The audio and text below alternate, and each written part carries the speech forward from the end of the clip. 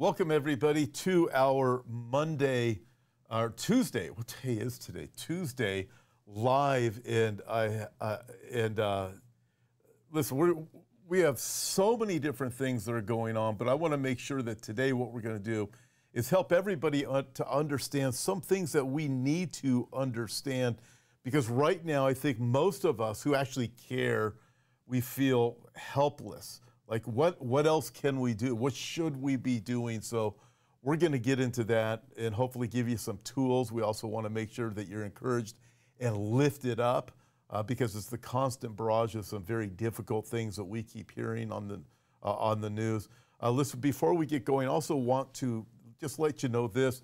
Everything that we do here at Hope for Our Times, all the videos, all the conferences, going to Europe, going into Mexico, even Australia, all of wherever we go, we look at those things as mission opportunities. What we do right here on a daily basis is because of your partnership with us. And I just want to thank you guys for that. We could not do it without you guys just joining us and partnering with us. We're not funded by any church or anything like that. And nobody else supports us. It's just you guys. I want to thank you as we continue to bring the truth into the world, the gospel of the Lord Jesus Christ. And so we're going to get going because right now we need hope, but we're going to look at some things and we're going to get going. So please welcome our guest today, Britt Gillette. Britt, thank you for coming back on the program. It's been a while since you've been on here, and this is great having you join me. Thank you. It's great to be here. Thank you. So much going on, Britt. I know when we first had you scheduled to be here today, we're going to be talking about different things. Obviously, the dynamic has completely changed. And Britt, I am looking at the horror of just waking up to the news today and the slaughter of these babies being burned, babies being beheaded. I mean, I can't even think of these things. These things are just turning our stomach. And I want to get to Isaiah chapter 17, will this lead to the destruction of Damascus? But Britt, as I look at these different atrocities that are happening, I want to go somewhere where you were talking about just before we came on, is something we need to do. And we're also going to get into the great hope that we have too. I want to spend a lot of time there today. But something we need to do is not forget as we watch what's happening, because the tendency of human beings is to forget, move on, and in this case, even worse. What are some of your thoughts? That's correct. I think, we were talking about how a lot of people are comparing what happened this weekend in Israel and what's still going on to September 11th and those terrorist attacks. And not to minimize September 11th, but this is much bigger when you look at, the United States has 30 times the population of Israel. So this would be, imagine if you live in California or Arizona, you woke up one morning on the weekend and terrorists were pouring over the border of Mexico into your neighborhoods, shooting your children in front of you, chasing down cars with, mom taking her kids to soccer practice and shooting the whole family, killing people, burning houses, on and on. People can read the news stories, but imagine that there were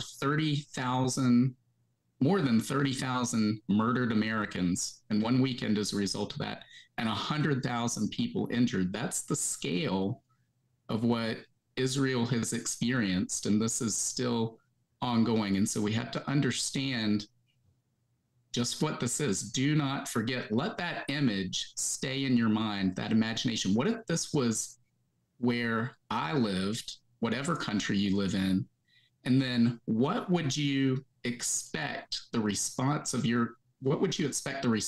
your government to be, to make sure that the border is secure and you're safe? Because Israel is going to have to undertake the effort to make sure that that happens. We're talking right now, there's a lot of world leaders coming out and saying we stand with Israel. Earlier, just a few hours ago, President Biden came out and said, I stand with Israel.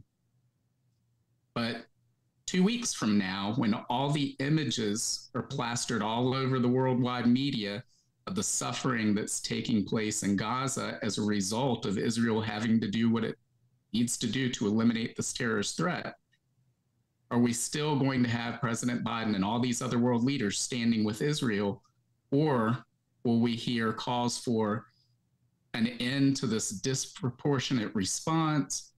This has to stop. Are we going to see Israel turned from the victim to the aggressor? And I believe we're going to see a full-on propaganda blitz to make exactly that happen. And they're going to call for a halt to any operation to end this terrorist threat.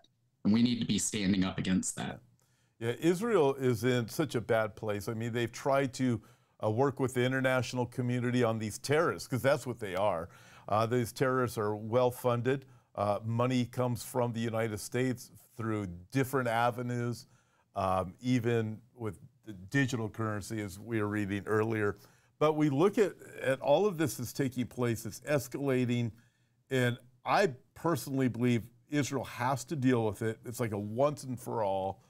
But as I look to the future, and I think of things like Isaiah chapter 17, the destruction of Damascus, Psalm 83. Britt, I'd like to ask you a question on that, because in Isaiah chapter 17, I believe it's a prophecy still coming, where it appears from reading the text, Israel, the Israeli military eliminates Damascus. And the way the Bible reads is eliminates them during the night. In the evening, Damascus is struck. In the morning, she is no more. And so we look, we think, okay, Hezbollah, there's some rumors now that Hezbollah is involved from the north, unable to confirm that at this point. But I'm looking at this going, could this escalate to the point of the fulfillment of Isaiah chapter 17 and Psalm 83? There's prophecy teachers that believe Psalm 83 is a prophetic passage that will be literally fulfilled. Others say it's just a prayer. But your thoughts on what we see, because I think this has to get to a point where Israel gets control and eliminates the terrorist threats. Sure. I think, time will tell how this all plays out, regardless of whether this is a specific conflict that's outlined in Bible prophecy. I think it's indicative of the times in which we live. It's very clear we are approaching the tribulation period, the second coming of Christ, and that means the rapture of the church is even sooner. So it's critical now more than ever that people come to know Jesus if they don't already.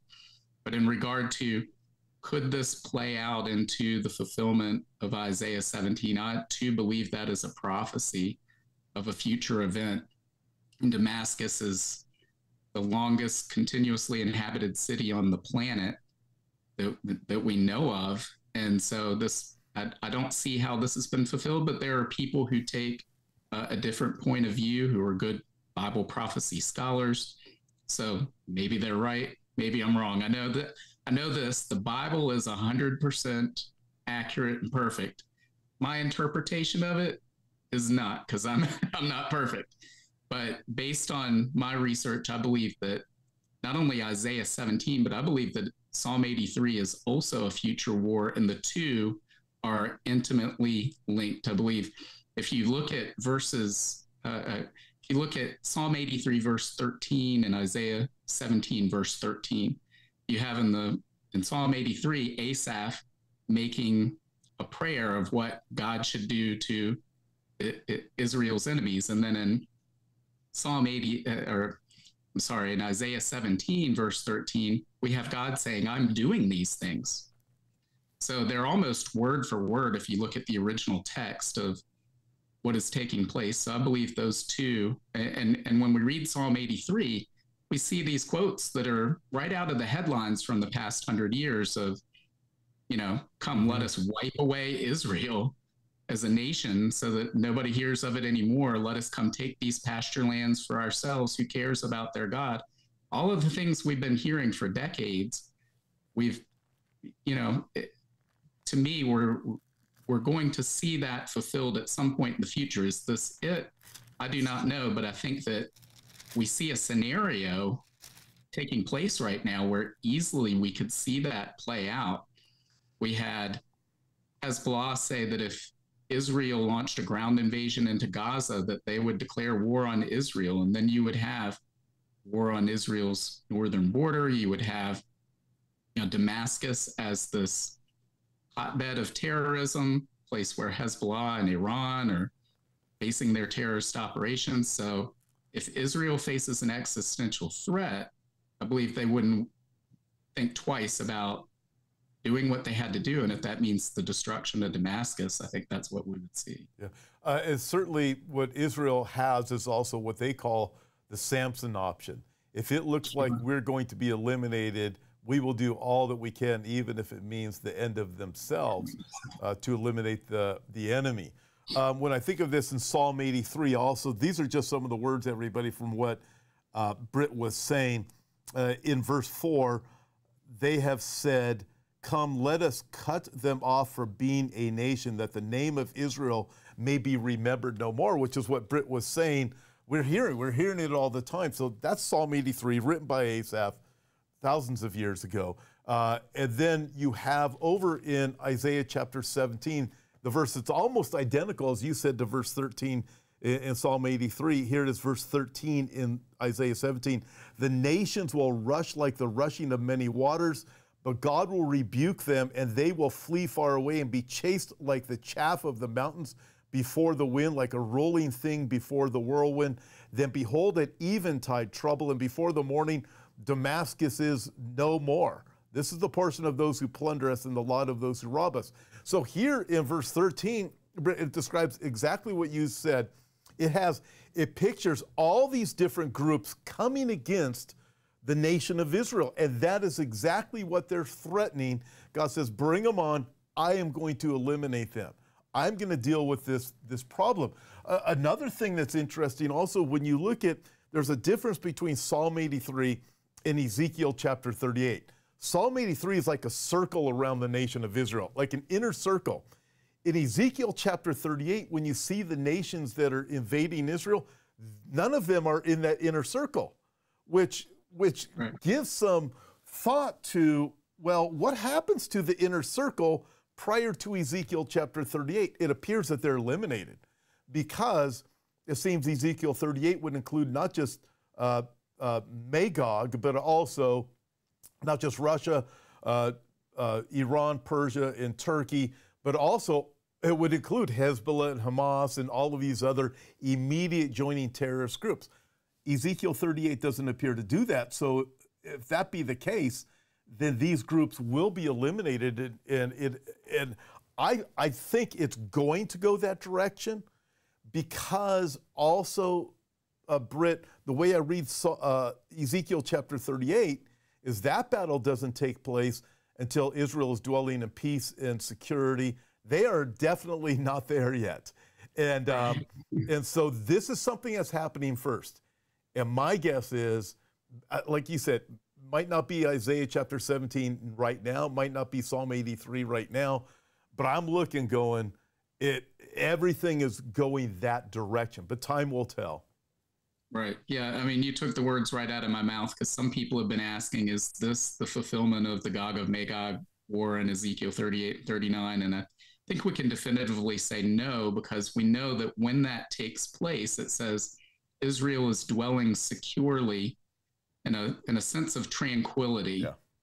Meaning they feel no threat. And so if you had a scenario like we just outlined, where Psalm 83 is a war and Isaiah 17 is this future fulfillment, and these terrorist groups were eliminated from Israel's immediate borders, you would have these buffer zones that would give Israel that sense of peace and tranquility. And as you said, then the other nations, the other enemies that are left of Israel, would be this sort of outer ring of nations that isn't what we're seeing today as the critical threat to Israel's security on its immediate borders. Yeah. Also, it's no surprise to us, but Egypt is not allowing any of the people from Gaza to escape there. Israel is warning, we are going to level Gaza. and the civilians need to be let out. But Egypt doesn't want them, and what they're doing, instead they're flipping and saying, see, you're just going to kill all these families. That's what you're going to do. So we can already see the shaping of the narrative of what is going to come. Egypt doesn't want them, and they had the opportunity back in 1948 to be able to become Israeli citizens if they wanted to, but they were talked to by their Arab community, said, no, you don't have to do that. We're going to eliminate Israel from the map, and then you'll be able to dwell there. Well, it didn't work out that way. And they could have been an Israeli citizen way back then. But you look at the whole thing, the Palestinian people are used like pawns. Hamas uses them as human shields. Egypt doesn't want them. Jordan doesn't want them. Syria never wanted them. Nobody wanted them. Israel attempted to give them a place to live. Prior to Hamas taking over Gaza, back when Israel still had Gaza, go back to the early 2000s, they still had Gaza. Gaza was actually a place that was starting to show some promise. And then through the pressure from the international community, Gaza was turned over to what it has become. And that was the fear Israel had. It is just a massive hotbed of radical terrorists. Right, and I think, we can see this issue is going to come to the forefront. In fact, it's already coming to the forefront, because I saw an article earlier today where they said, well, Israel told the people in Gaza to leave, but now they're bombing the only way out. And so again, we're going to see a full court press of propaganda that transforms Israel from the victim in this circumstance to the aggressor. And they're going to be calling for a halt to any incursions into Gaza. They're going to be calling to an end from this violence. And think about, if we were to see the scenarios that we just talked about, we were to see the destruction of Damascus, what would be the cry from the international community, right? So the Jewish people said never again after the Holocaust. And I believe they will stand by that and do what they need to do to defend the nation of Israel. But the world is not going to like that and what that means, because the enemy has made it clear what they are willing to do. And they've put Israel into this position where they only have one way to act, and that is to eliminate the threat. It's, it's interesting to note, Charles Feinberg wrote in his commentary many years ago about the prophecies of Zechariah from the Old Testament regarding all the nations will be against Israel. And he wrote this: as a portion of the prophetic scriptures, this section of Zechariah is second to none in importance in this book or in any other Old Testament book. He writes, it is indispensable to an understanding of the events of the last days for Israel. Then he goes on and says, in the time of our passage, all the nations of the earth will be bitten by the virus of anti-Semitism. And as I look at that, Britt, that looks like what you're describing, I'm convinced is going to happen. The narrative is going to be extreme against Israel and against the Jewish people, so much so that, listen, everybody, I encourage you to be strong now, because 3 weeks out, 4 weeks out, 5 weeks out, however long it is, if you stand with Israel, you are going to be publicly shamed. If you're like us, you're going to be publicly shamed. If you put an Israeli flag on your house, you're going to be ridiculed. Who knows what else is going to happen? But anti-Semitism is going to increase, and we know that the nature of people. But God warned us. This is one of the most significant signs of the last days. Right. Yeah. And we talked earlier at the beginning about people feeling helpless about watching what's happening, how terrible these events are. And, not all of us can engage in this conflict on the field of battle, but we all have an important role to play. One, we can pray. Everybody should be praying for the peace of Jerusalem, not just here and now, but for what that means. And that Jesus comes back and reigns from his throne in Jerusalem. We should be praying for justice. We should be praying for those who are innocent in all of this.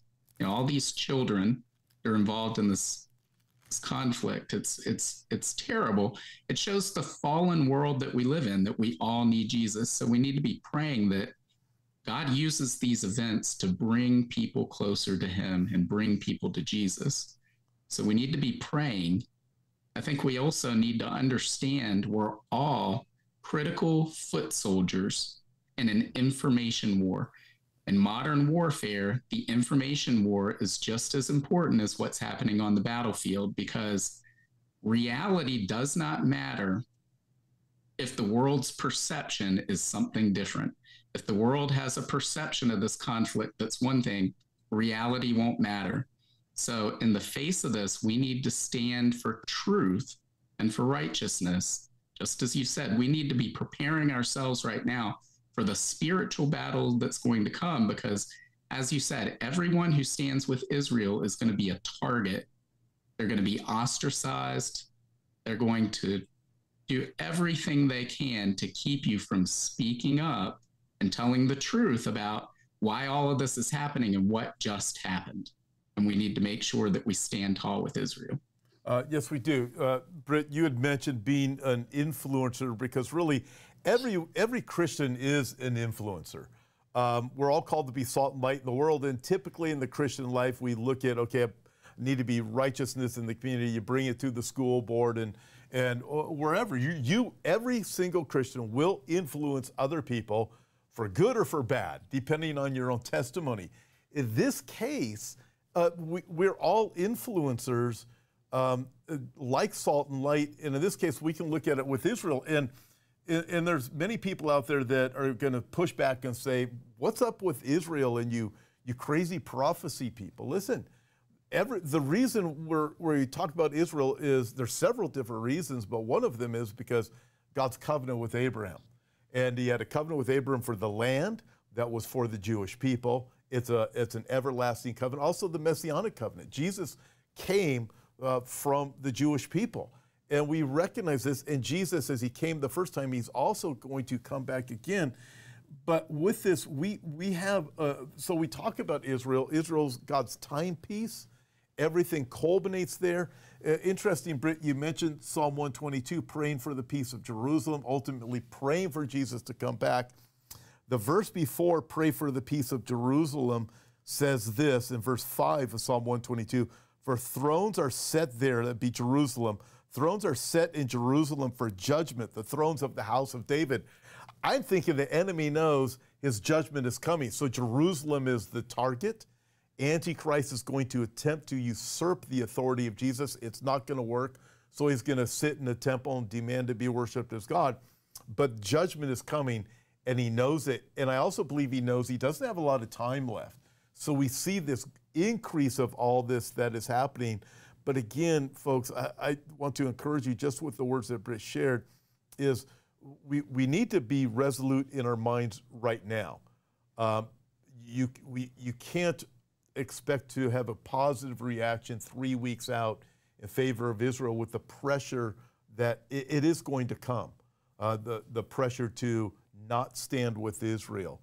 And it's being resolved now to understand the biblical case that is made for the nation of Israel. God, Britt, I'm seeing all kinds of anti-Zion, anti-Semitism. We've had more anti-Semitic comments on our chats than we've ever had before over the last 2 days, last 3 days. This will increase. But God is the original Zionist. Zion is His. He repeats it over and over in the Bible. Well, the way I figure it is, if God's a Zionist, I want to be on God's side. So likewise, I am also a Christian Zionist. And boy, does that enrage people. Yeah. I mean, I want to share these two verses that I ran across today while I was reading the Bible. This is from Isaiah chapter 41, verses 9 through 10. God says, I've called you back from the ends of the earth. So he's talking about the modern day nation of Israel, saying, you are my servant, for I've chosen you, and I will not throw you away. Don't be afraid, for I am with you. Don't be discouraged, for I am your God. I will strengthen you and help you. I will hold you up with my victorious right hand. Guys, this is a spiritual battle, first and foremost. And that's why it's critical, the role that we play. And we know that even if the whole world is against us, God is on our side. God is on Israel's side. And that's all that matters, guys. That's what's in the end, and there are dark times ahead, but in the end, God will be victorious. Amen. Let me go here for a few minutes with you, because I mean, every day, all day long now, it's just discouraging news. It's hard, it's difficult. As you mentioned, people feel helpless. People are even feeling hopeless.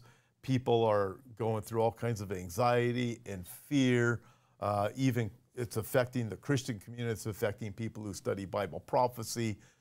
Although in Bible prophecy, we are given signs, still seeing these things is difficult. But our hope, we have such great hope, and we have a message that the whole world needs. We have the hope of the Lord Jesus Christ. There's going to be a trumpet that's going to sound. We're going to be caught up to meet the Lord in the air. And the tribulation doesn't begin until after we are caught up to meet the Lord in the air. And so we're not in the tribulation yet, but we have such great hope, and we can influence other people just by sharing the truth of the Lord Jesus Christ, that this world is not our home, and this is bad stuff here. But we have a home that the Lord has prepared for us called heaven. Yes, yeah. And in fact, you were talking earlier about, why is Satan, why are the forces of evil aligned against the Jewish people? Why is there all this anti-Semitism? One of the reasons is salvation comes through the Jews. That's from John chapter 4, verse 22. That's Jesus talking to the woman at the well. And the salvation that comes through the Jews is Jesus Christ himself, the Messiah, came and died for our sins. So Jesus was telling her in that passage, he said, the people who drink from this well will grow thirsty again, but the people who drink the water I give them will never thirst again. So Jesus is our hope. He's our answer.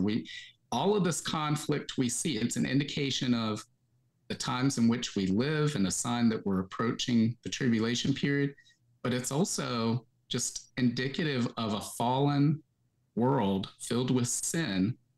And the Bible says the wages of sin is death. We're all sinners. We're all born that way. But the good news is that while we were still sinners, Jesus Christ came to earth. He lived a perfect, sinless life. He died on the cross and shed his blood as forgiveness for our sins so that we could be reconciled with God and have eternal life and be in heaven. There is a greater day coming. Amen. Again, I would encourage people to read Psalm 122 in its entirety, because I believe that passage gives us a glimpse into the world that is yet to come, where Jesus has returned and rules from Jerusalem on his throne, and all the nations will stream there to give homage to the Lord. So guys, there's darkness right now. It's going to get worse, unfortunately, because as you said, we're not in the tribulation period. It's known as the time of Jacob's trouble. And Jesus said that time will be worse than any since nations first came into existence. That's a very sobering thought when you think about Holocaust and World War II, all the horrible, terrible things that have happened on earth. Because the good news is that Jesus came, he died for us. He is the way, the truth, and the life. Through him we have life, and there is a new day coming. There is an end to this age that will come. Jesus is coming back, and when he does, we will experience all the promises of his kingdom, and all these tears will be wiped away. Amen. So that's good news. Amen. I think of the description that the Bible gives in a couple of different places. Paul describes the events of the last days as birth pains upon a pregnant woman, and Jesus himself said these are the beginning of sorrows, also a reference to birth pains, so increasing the frequency and intensity. So as you look back over the last few years, you can see how things were increasing in frequency and intensity, but now they're in a place where we've never quite imagined this before. And the focus is on Israel, the enemies of Israel converging on Israel. Israel will have the victory in this, but there's still more coming in the future. But our hope is in the Lord Jesus Christ. Britt, I also think of this, and this gives me great joy. When you look at what is happening on this planet, whether it be the plan of the globalists like the Klaus Schwabs and the Kissingers or whoever, or you look at the events that are taking place right now coming from these terrorist organizations, listen, they're trying to build their utopian world. The globalists, their utopian world with their Western thought.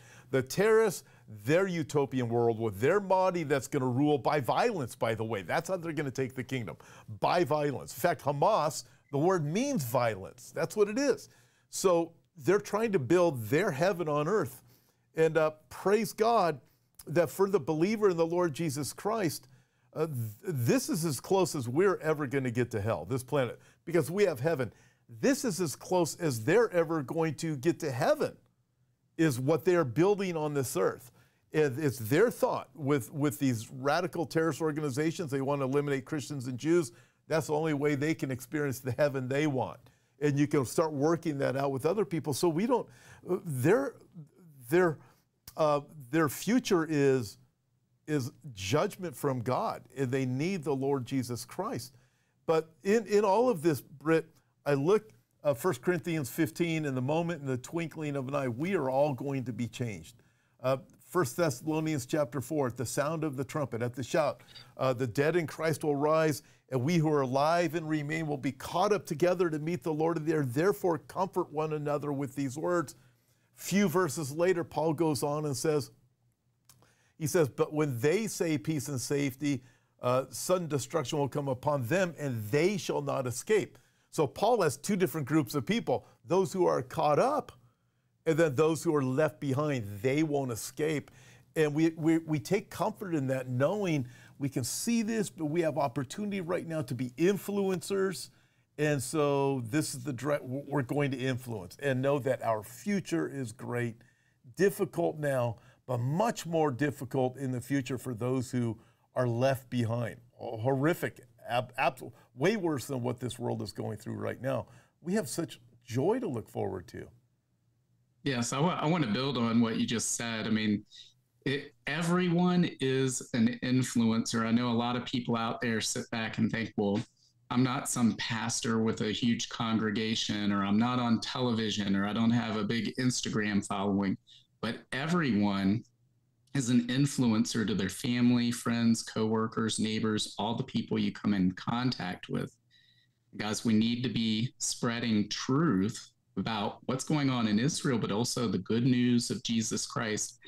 And the good thing, the silver lining in all of these events that are taking place, is it gives us a great opportunity to point to these various events and tell people about what's happening. Hey, did you know the Bible foretold all of these things?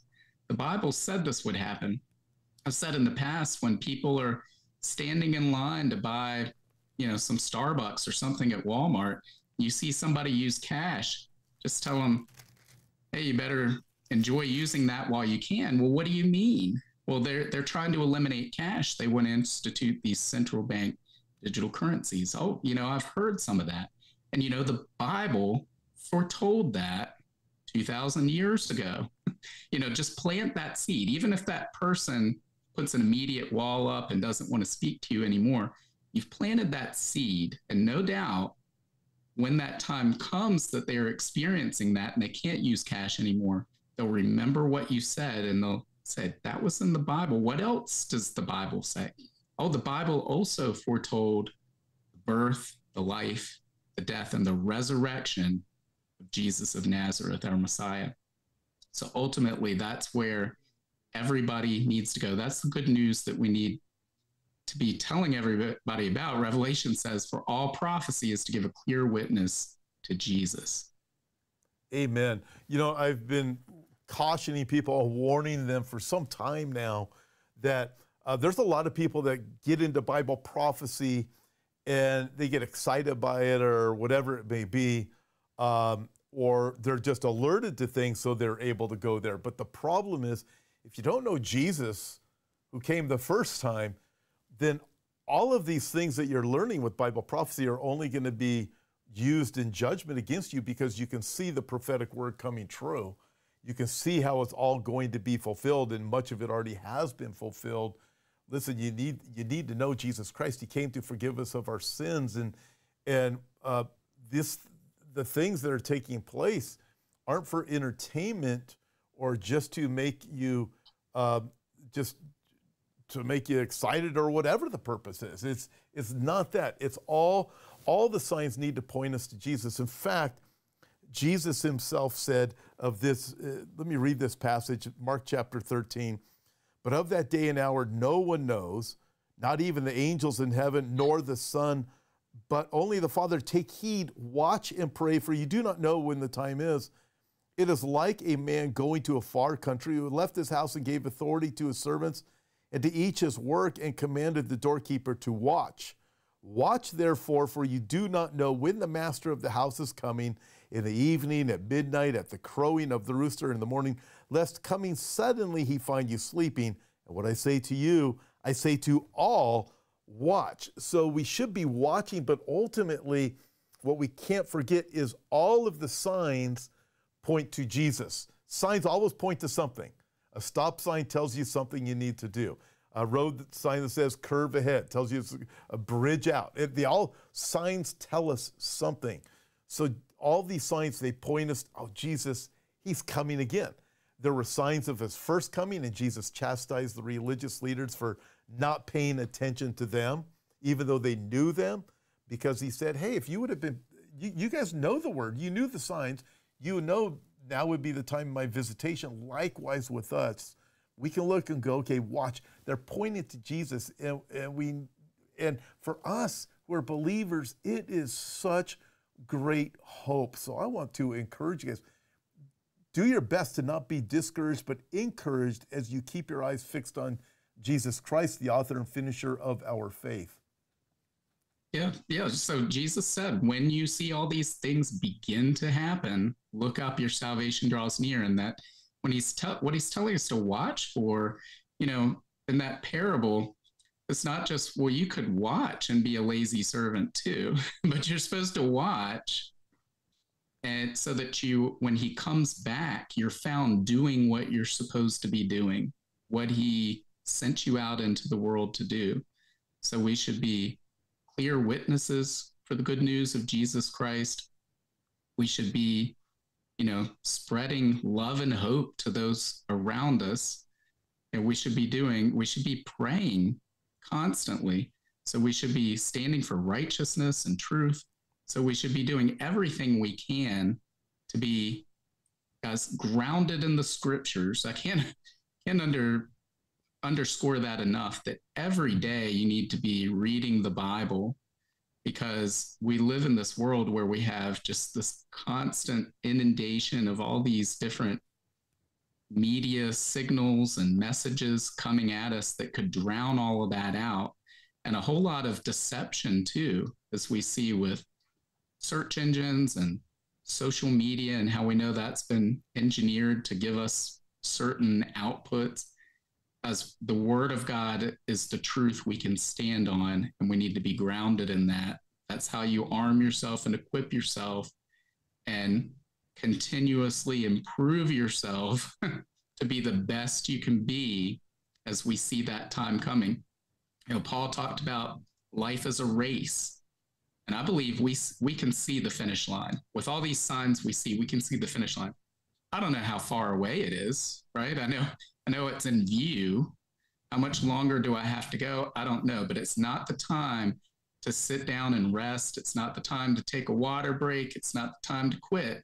It's the time to full out sprint, do everything you can to live for Jesus and to spread that message of hope to a lost and dying world that needs him. I mean, again, these events should underscore how lost the world is and how much they need Jesus. Amen.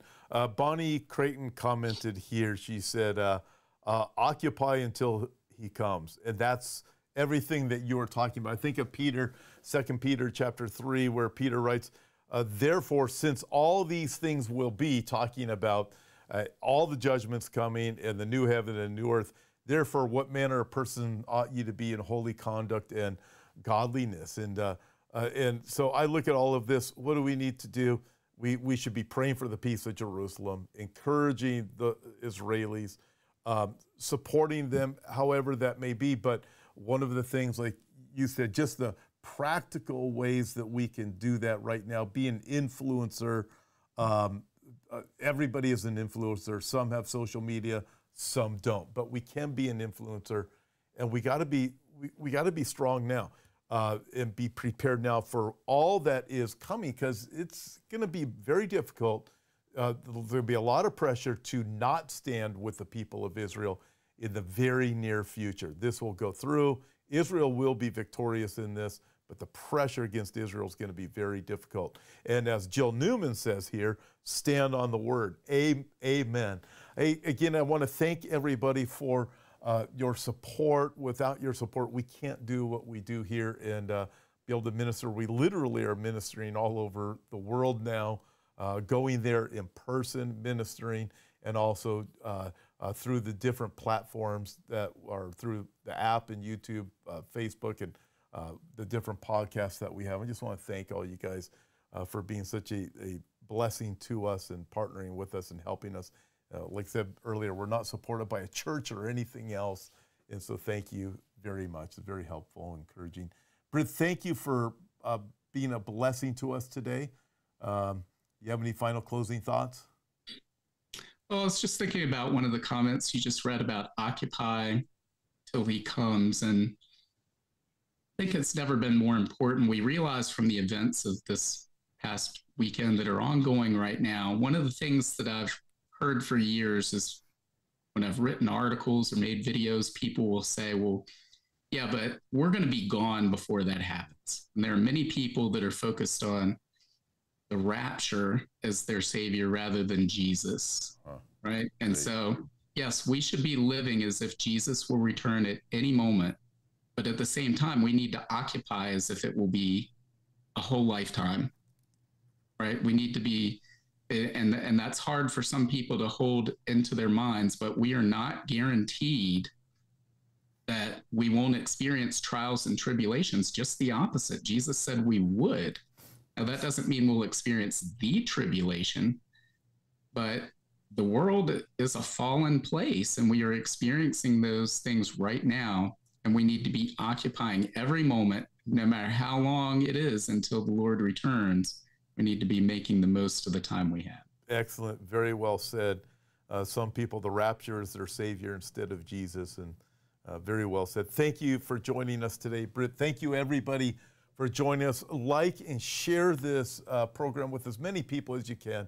You need to get the truth out. There's a lot of news out there, but people need to hear this about occupying and the hope that we have in the Lord Jesus Christ. God bless you all.